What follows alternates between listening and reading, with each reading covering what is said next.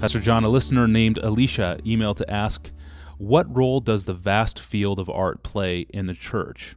In a nutshell, can you give a theology of art? There are great books on art, and I haven't read most of them or written any of them, but I'll tell you what I think, and that's all I can do. And if it gives some help, I'm thankful. Art, the word art, I think comes from a Latin word ars that means skill or craft or craftsmanship. So here's the way I would define the word: any effort to make something, and that could be an object or an action, like you make a dance, or you could make an action in a play, or an object like a carving or a painting or a sculpture or a poem. So any action that makes something that takes a special skill so that the result is more than utilitarian or pragmatic, but moves us more deeply with beauty or wonder or something touching our soul with a sense that life is more than food and drink. So that's a long, complicated definition, but basically it's a craft, a skill that aims at an effect that is more than just keeping food on the table. And what makes it Christian, I think, so here's the theology part, is God is an artist. He made the heavens that are telling something about his glory. In other words, he didn't just make the heavens to protect us from solar rays. They're not just utilitarian, they're beautiful. They say something about his glory.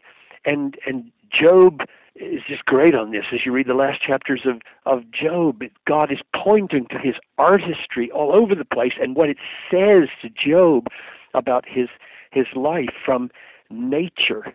And Jesus, the lilies and the birds and the leaven, all of it is more than utilitarian. So my first way of getting at a theology of art is that God is one.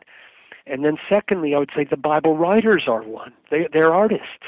They put maybe 3/4 of the Bible is crafted in some way linguistically so that it's poetic or striking or unusual, and it obviously evidences some craft that is intended not merely to communicate a raw fact, but to produce a certain kind of effect in us spiritually, which is what artists want to do. So there are acrostics in the Bible, and there are parallels in the Bible, and there are metaphors in the Bible, and these writers clearly are giving artful attention to how they are shaping their words, and they're doing that under the inspiration of God.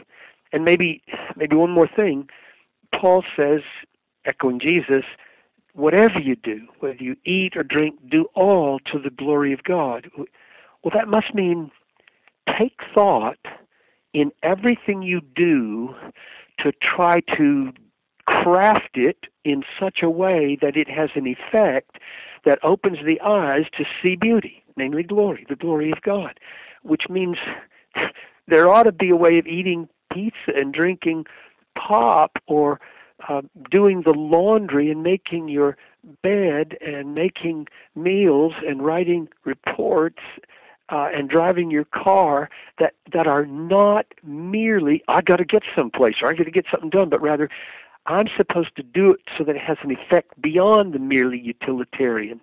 And Jesus said, let your light so shine that men may see your good deeds and give glory to your Father in heaven. So there, we're to take our bodies and our lives and cause them to have a kind of brightness so that when people look at them, they look at them and there is a kind of artful intentionality that gets people to see something more than a mere body. So God is the maker, right? And we have the mind of the maker. We talked about this once before, and therefore it seems to me that Christians have the deepest and best foundations for serious art than anybody. Thank you, Pastor John. We did talk about vocation in episode 17 of this podcast series. Thank you for listening. Please send your questions via email to askpastorjohn@desiringgod.org. Please include your first name and your hometown. You can find thousands of other free resources from John Piper online at desiringgod.org. I'm your host, Tony Reinke. Thanks for listening.